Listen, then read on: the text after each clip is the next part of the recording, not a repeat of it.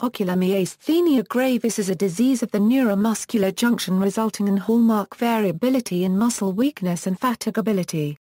MG is an autoimmune disease where anomalous antibodies are produced against the naturally occurring acetylcholine receptors in voluntary muscles.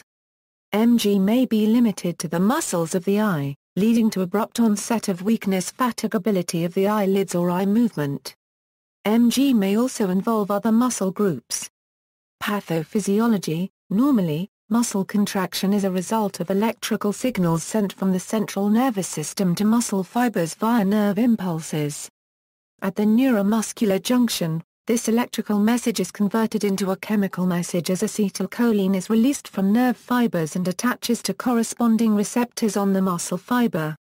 In MG, antibodies are produced that block acetylcholine receptors, preventing the molecule from binding to the receptor and leading to a breakdown in communication between the nervous system and the muscle, resulting in muscle fatigue, and sometimes paralysis. Autoantibodies against acetylcholine receptors are detectable in 70–90% of patients with generalized MG, but only 50% in ocular MG. Signs and symptoms: although these blocking antibodies may be confined to one of the larger muscles responsible for moving the face or appendages or for breathing, about 90% of MG patients eventually have eye involvement. The most common symptoms are double vision and eyelid drooping, whereas the pupil is always spared.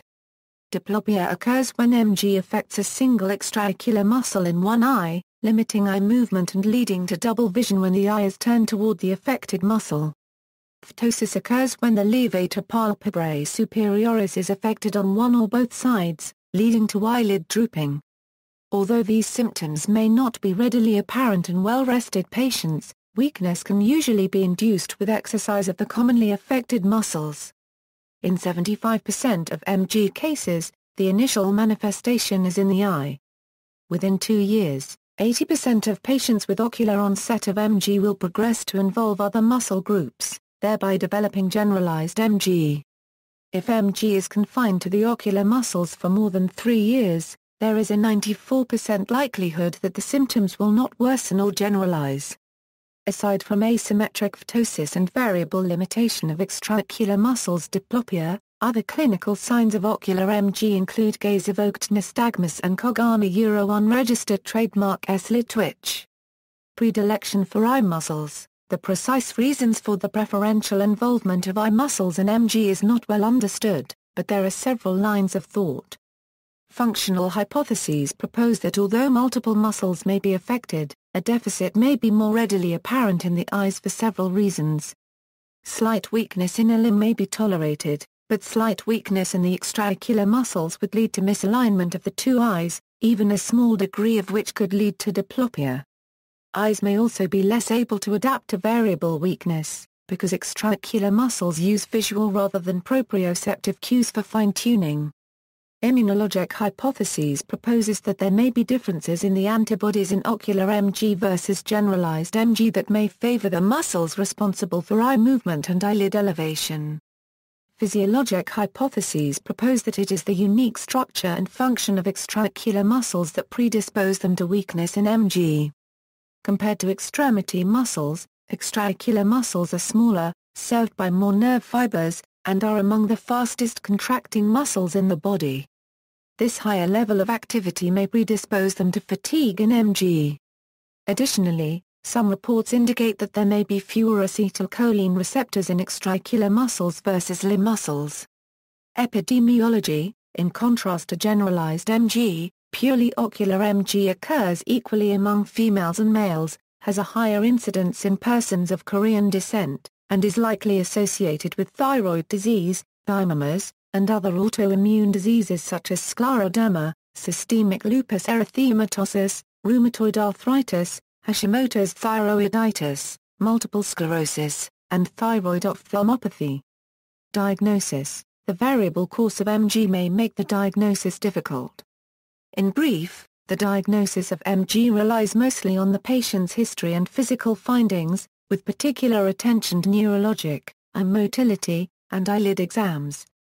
Frequently, patients will describe experiencing alternating ptosis, as well as diplopia that worsens during in the day. A tensilon test can be used, which temporarily blocks the breakdown of acetylcholine, and briefly relieves weakness. However, false negative results are common. Single-fiber electromyography can be used to electrically stimulate single muscle fibers to determine if there is muscle weakness present. The diagnosis of MG can also be confirmed with blood work that measures the amount of blocking antibody present, but only 70% of ocular MG patients have detectable antibody levels. Additional lab and image tests for commonly associated thyroid, thymus and autoimmune diseases are also advisable. Treatment and prognosis. The prognosis tends to be good for patients with MG. It is often best not to treat mild cases of MG. Management necessitates avoidance of medications that can worsen neuromuscular transmission, such as aminoglycoside antibiotics, quinolone antibiotics, beta blockers, chloroquine, antiarrhythmics, calcium channel blockers, some anticonvulsants and intravenous iodinated contrast should be avoided. MG is characteristically variable in course, with the frequency of diplopia and ptosis affected by environmental, emotional and physical factors such as bright sunlight, stress, viral illness, menstruation, pregnancy, etc. Spontaneous remission can occur in any patient and remain for years. In a study of the natural history of generalized MG among 168 patients, 14% experienced complete remission. Patients with mild to moderate ocular myasthenia are usually treated initially with oral anticholinesterase agents, mestinon being the most commonly employed. There have not been any randomized clinical trials conducted with these agents, and this treatment is often unsuccessful, particularly in resolving diplopia. Immunosuppressive therapy is then started and the agent of choice is usually prednisone. In a small controlled study this drug demonstrated greater efficacy than pyridostigmine. Steroid therapy is controversial, but in another study the results suggested that prednisone does decrease progression to generalized MG. There is no single recommended dosing regimen in light of the side effects commonly associated with chronic corticosteroid therapy, and the difficulty in weaning patients from steroids without exacerbation of symptoms. Response to prednisone therapy is variable. Additionally, MG patients should be examined for thymomas, and if found, should undergo surgery to address this condition.